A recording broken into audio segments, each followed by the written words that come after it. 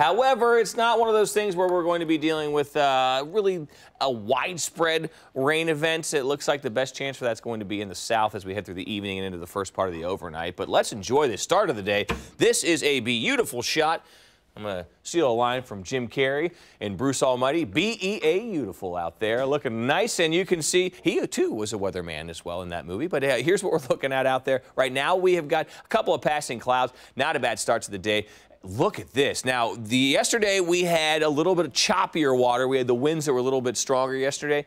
Wow, we've just got some glass out there, out on Buckeye Lake. Beautiful start to the day out there, too. And your hour-by-hour forecast is looking pretty nice, too. We're going to be dealing with temperatures up to about 60 by 8 o'clock, 66 by 10. We're talking about the low 70s at lunchtime. And as we get into the afternoon, our highs are on their way up to 77 here in town. Now, we start off with sunshine. Clouds are going to build through the day, especially through the second half of the day. And we are going to be picking up the chance for a few late-day showers. Again, this is not an all-day event. Much of the day is going to be dry. Not everybody's seeing the rain either. Kind of hit or miss, but the best chance for rain will be in southern Ohio later on today. Let's get to that in just a second, though. Let's start off and show you what's happening with the satellite and radar imagery. Just a couple of passing clouds, but with those high clouds rolling in, sunrise beautiful out there today.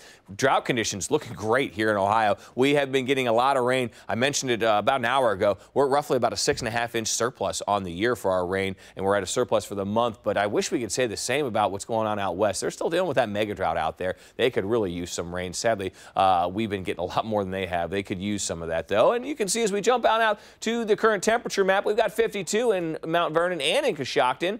Low 50s in Zanesville. We are in the low to mid 50s across the area. There could be a few upper 40s spattered in some areas up in the hills, but right now looking pretty good. Not a bad start. If you got to get out there and do any lawn mowing today, not a bad day to do it. We could see a little bit of rain, though, as we head through the evening, but much of the day will be dry. Saturday, Sunday, I've got the yellow lights on there because we'll have a little bit of rain out there early on Saturday, so the grass might be a little wet. And then Sunday, chance for a few late day showers and a few storms, especially if you're in the north. One thing we are looking at, though, medium levels of tree pollen, low levels of grass pollen. It's nice to see that down because that grass pollen was really high last week, or earlier this week, I should say. A nice start to the day. A few showers late today and tonight. More rain is possible on Sunday, but your hour-by-hour forecast has us up to 63 by 9. Lunchtime, 71. We're talking about some sunshine into the afternoon, but then those clouds start to build. 77 with the chance for rain as we head through the evening and into the overnight hours. Seasonable lows, though, 58.